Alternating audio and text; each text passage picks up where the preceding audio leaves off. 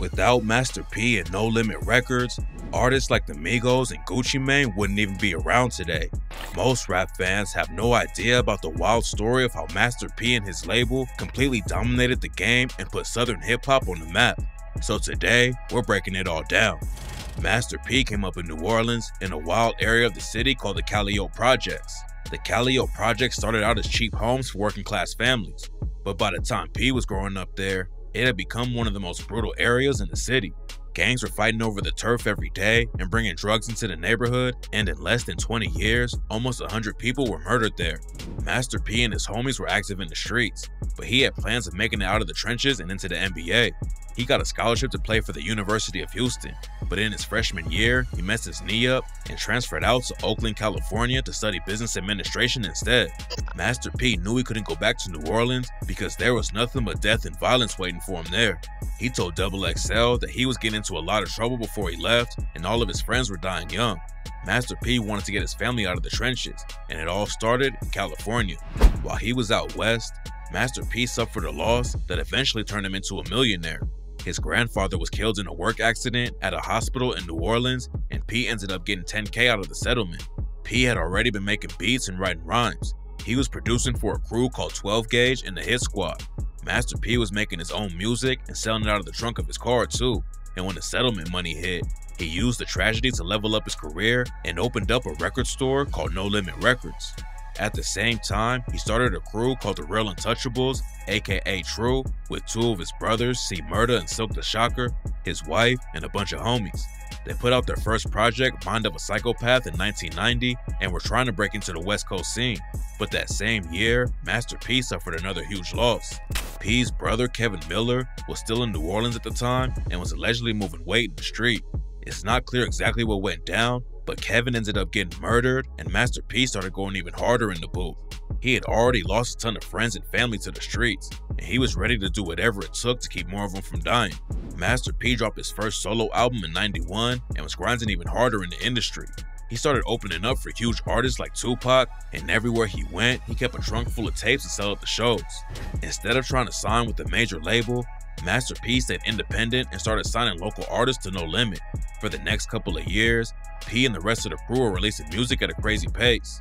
He wasn't trying to compete with dudes like Tupac in the West or Nas in the East and be the most lyrical. Master P just wanted to give the fans music they could vibe to and felt real.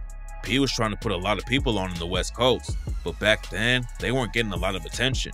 He wanted to get the label poppin' and turn everyone into stars. But the first few years were tough. Back then it looked like it might not work out for No Limit, but then he moved back to New Orleans and everything changed. A lot of the West Coast rappers decided to stay out there instead of following No Limit to Louisiana. But Master P didn't have any problems finding new artists to work with like Mystical, Lil Mac, and Soulja Slim. The rappers were obviously important for the label, but the biggest win for No Limit was when Master P linked up with a producer named KLC. KLC came up in the projects, but had a lifetime of experience with music too. His dad was a saxophone player, and in the 80s, KLC started producing beats. He linked up with his homies Moby Dick, Craig Bazile, and Odell Vickers Jr. to make a production team called Beats by the Pound, and they're the ones who helped take No Limit to the next level.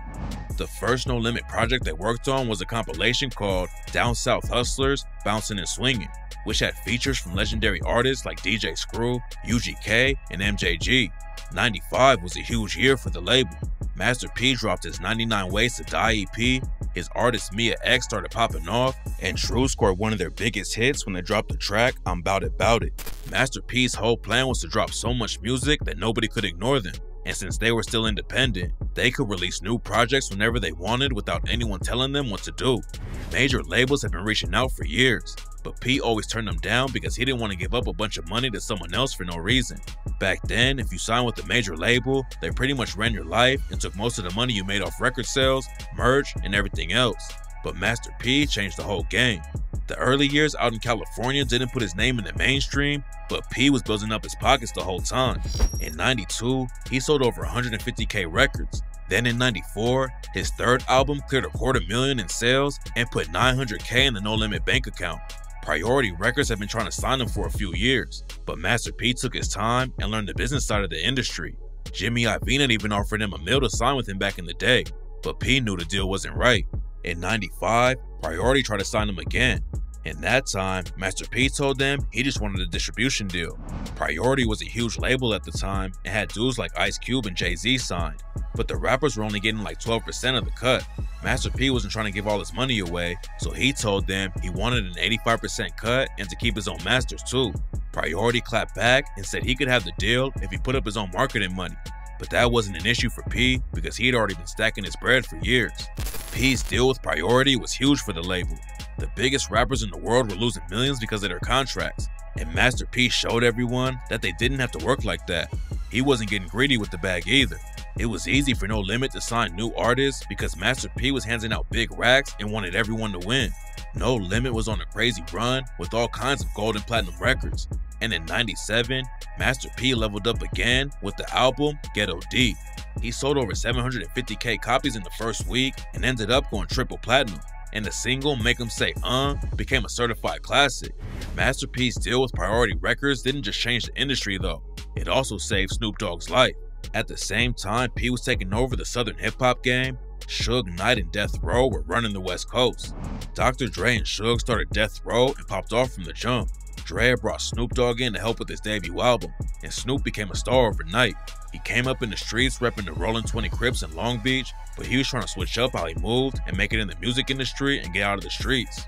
Linking up with Dre and Death Row was huge, but while he was recording his debut album for the label, Snoop got wrapped up in a murder case that almost sent him away for life. A local gangster named Philip Merriam had been trying to press Snoop and allegedly put a gun to his head at a gas station. Then one day, Snoop was chilling on the block with some homies when Philip and some goons rolled through and started yelling at them. After Philip and his crew took off, Snoop and his homies hopped in the Jeep and found them in a local park. Both sides started yelling at each other again, and that's when Philip pulled his gun, but was killed by Snoop's bodyguard before he could let off a shot. Snoop was already trying to leave the trenches behind, but fighting the murder case really made him want to focus on spreading positivity instead of hate and violence. But at the same time he was trying to turn his life around, everyone at Death Row was ready for war. Dre left the label because he was tired of all the drama, so Snoop and Pac had the label on their backs. Snoop had a lot of love for Pac, but he wasn't trying to beef with everyone like the rest of Death Row, and it almost got him killed. Snoop went to New York with the rest of Death Row and showed love to Biggie and Diddy on the radio instead of sending shots. Biggie Smalls, he's an artist that I listen to his music, I love his work. There's no beef, it's nothing personal. I don't hate him and I don't disrespect him and I love what he do. And that's when everything changed. The next day, they were all supposed to fly back to California, but when they got to their private plane, Suge wouldn't let Snoop's bodyguards fly with him. Snoop's security knew something was up and tried to get him to go with them instead of getting on the plane, but he wasn't about to back down. He got on the flight and nobody would even talk to him, so he grabbed a knife and fork and sat in the back of the plane because he thought they might try to take him out right there. Pac ended up dying just a few days later, and that's when Snoop knew he had to get away from Suge and Death Row. Suge wasn't gonna just let him walk away like that though, and the situation was crazy tense. Rumors say there was a bag on Snoop's head after he walked away from Death Row, and if Master P didn't step in, there's a good chance Snoop wouldn't even be alive today. After Snoop left Death Row, he started hanging around the Priority Records office and kicking it with dudes like Mac 10. At the time, Snoop was working on a whole diss project aimed at Suge called Fuck Death Row, and Mac was gonna give him a mill for the record. Do you realize that saved my life? Like Master P saved my life? I was gonna put an album out called Fuck Death Row, and Mac 10 was gonna give me $1 million to put it out. Snoop's issues with Suge and Death Row weren't just gonna stay in the industry though. Dudes had already been dying over the war between the East and West Coast, and Suge had an army of shooters ready to take out anyone he had issues with. Snoop told the Breakfast Club he was trying to get some Bloods on his side because he knew he was gonna need backup going to war with Suge. But luckily Master P stepped in and stopped it from happening. One day when Snoop was in the building where Priority Records was at, he walked by and started talking to P's homie Mystical. Mystical and Snoop didn't know each other then, but there was a lot of mutual respect. So Mystical told him to come back so they could link up in the studio. Snoop hopped on the track with him that night and ended up meeting Master P. When P asked Snoop how much he wanted for the verse, Snoop told him he'd take like 1.5K. He had just left Death Row and didn't have any money, so even getting that would have helped Snoop out a lot. But when he came back the next day, Master P handed him a check for 35 grand and they started chopping it up. Master P asked Snoop what he was working on, and when Snoop told him about the Fuck Death Row album, Master P told him it was a bad move and that he wouldn't even be alive to see the record drop. Snoop had fought hard to leave all the street drama behind him, but his beef with Suge Knight almost brought him right back into it. Snoop told the Breakfast Club that Master P saved his life right there. If he had dropped a diss record aimed at Suge, there's no telling what would have happened.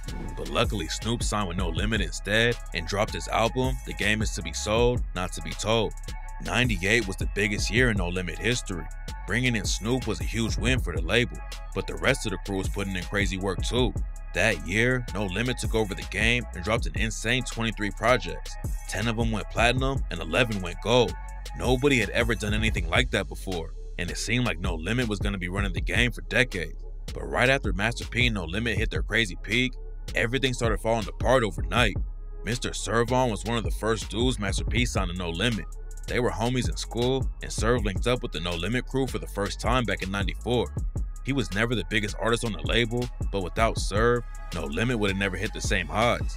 After No Limit moved to New Orleans around '95, Serv is the one who brought in KLC and the rest of the Beats by the Pound crew to be No Limit's in-house producers.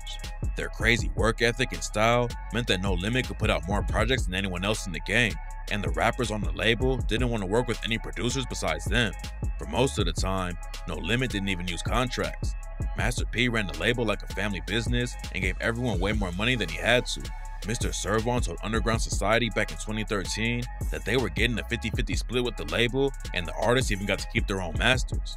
Master P treated everyone right, but when the major labels got involved, the situation went off the rails. In '99, P was working on a new deal with Priority Records and needed some real contracts to get signed.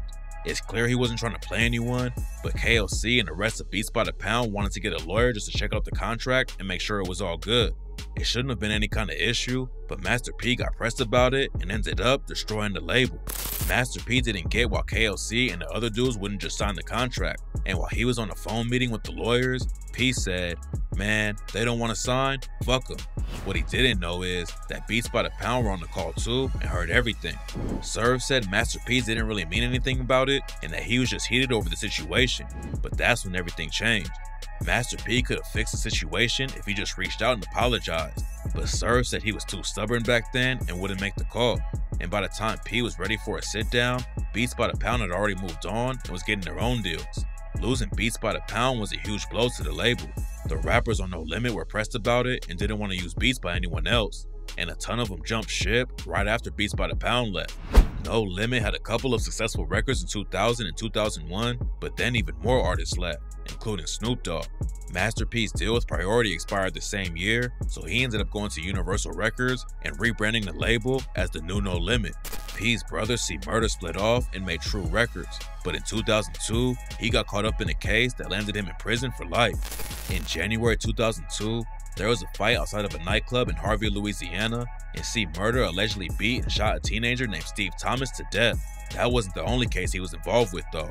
A year before that, C Murder upped his strap at the owner of another club and let off a shot when they wouldn't let him in the spot with his gun. He pleaded guilty to attempted second-degree murder and got off easy with just 10 years and time served. But he wasn't as lucky during the murder trial. The trial was a mess from the jump. The prosecution said C Murder's homies were threatening witnesses, then the jury deadlocked and couldn't agree to convict him or not. He ended up getting convicted with a vote of 10-2, but apparently there was even more drama going on behind the scenes. One of the women who wanted to let him free was allegedly bullied by the other jurors, and one of them said in an interview they literally made this 20-year-old girl so violently ill she was throwing her guts up. She couldn't function anymore. Master P fought hard to get everybody out of the trenches, but he still ended up losing his brother to prison. He tried to keep his head up and stay on the grind, but by 2003, No Limit had fallen off so badly they had to file for bankruptcy.